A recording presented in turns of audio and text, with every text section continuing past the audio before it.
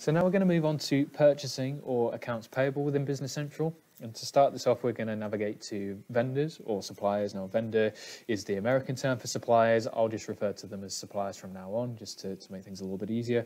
The view that I've selected is list view. It makes it really easy to select the supplier that we want to scrutinize and then see the relevant information. So clicking on first up consultants, I can see that I've got 1,600 quid's worth of invoice outstanding. So it's good to be able to pull out that detail quite quickly.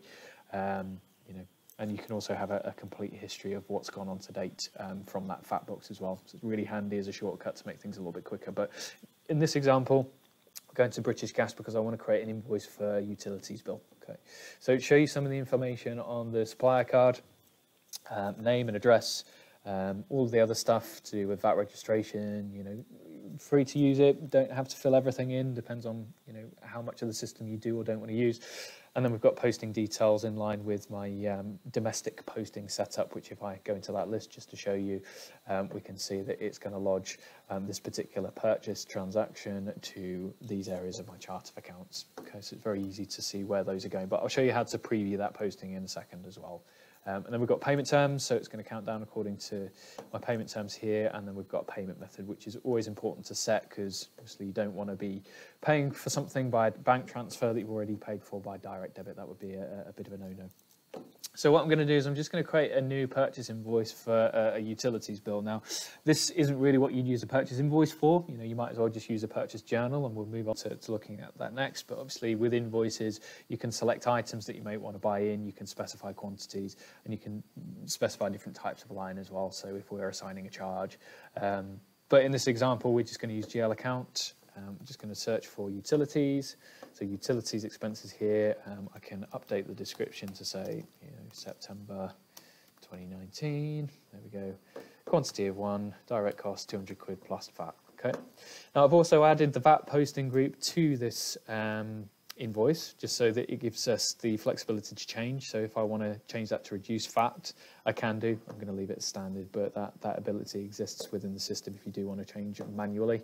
And again, as much as it's pulled through all of this information from the supplier record, I can change this if I want to on the invoice too. So just because something is set up in the supplier doesn't mean that it can't be changed thereafter. Okay. Now all I need to do to post this cost, enter a document number, and then click on post. Now before I do this, I'm going to preview posting just to show where this is going to end up in our chart of accounts. So we've got a vendor ledger entry, we've got a VAT entry, and then a detailed vendor ledger entry, which is basically a combination of our vendor and VAT entry there. Okay, so hyperlink will take us into where those are going, so we can see for each of these elements exactly where they're likely to go. So it's good to preview if you're at all uncertain about where that's going to be posted, but I'm just going to go ahead and post this now. So we'll post the invoice.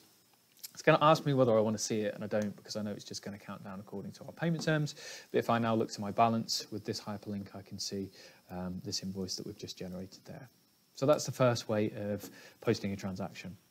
Now, what I can also do, again, going back to my home page, if I'd not gone into vendors, I can go into journals and then purchase journals.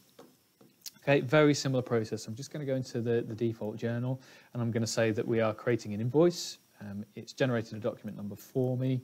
I can then enter the external document number, which again is going to be whatever the supplier is giving to us, and then I can specify the supplier. So we're going to British Gas again, and then we can just specify that amount as we did before. Okay.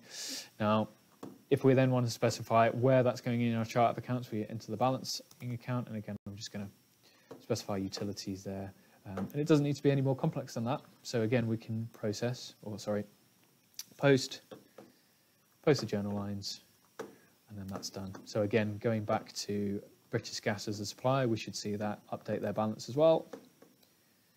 So we can go in there, we can see now instead of 700, it's now 900. So we can see that coming through from the journal there as well. So there's a couple of ways to do this. Depends on your preference really. But as I say, thought it's worthwhile just taking you through both of those options in highlighting the purchase process there. Okay. Now, some other useful elements that you may want to keep track of. So if we are wanting to do any sort of aged reporting, we can go into aged accounts payable, and we can start generating some information here. So here we can age as of the due date. We can set a period length, which in this case is a month, and then we can preview that report. Okay, but what we might want to do is have an indication, if we are working in multiple currencies, of what invoice or what transaction has happened in what currency. And then if we want to see all of the details behind what's going on with that particular, all the details behind what's going on with our suppliers, then instead of it summing all of the outstanding balances that we may have, it will print the individual details so that we can see by individual invoice. So if I go ahead and preview this, you'll be able to see what's going on here. Okay, so we've got quite an intricate report there that shows us exactly what's going on with each of our companies. So yeah, really cool report. To order Dynamics 365 licenses or to sign up to a 30-day free trial, navigate to d365.link/now.